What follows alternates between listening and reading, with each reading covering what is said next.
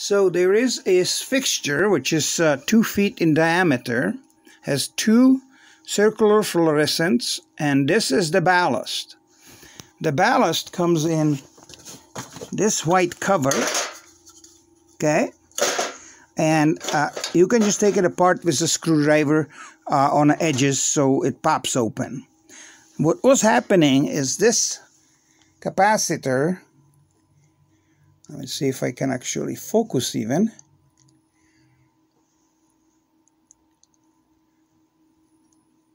Well, it does not want to focus very good. Anyway, this capacitor, as you can see, this is bulging and the chemical leaked out all over. So what I did is I took alcohol and I cleaned it really good. And then to make sure that it works, then I found a capacitor of the exact same value, which was 68 microfarad, and I put in 68 microfarad and 200 volts, and I put in a 68 microfarad 450 volts. And so the only problem is that it's a little too tall.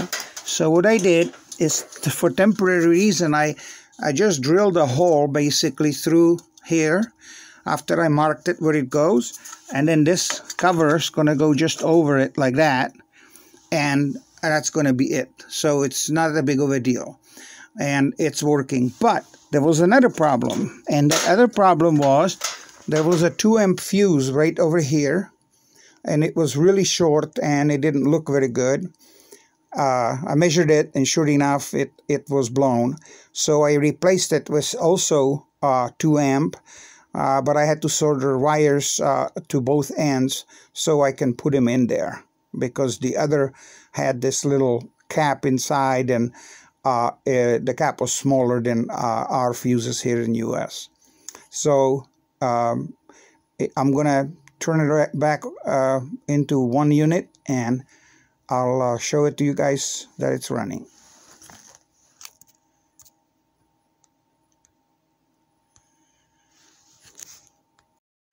And as you can see, it is working like a charm. Quite a bit of light you get, and it has a diffuser which is right over there. So by the time I get it done, it will look like brand new. But this is just temporary. I have to order the correct height, correct size of that capacitor. But make sure that you also check the fuse, and that you can do just with a simple voltmeter. Good luck to you if you ever do it. 110 volts, 120 volts is deadly. So people who don't know what they're doing, they should never touch any of this.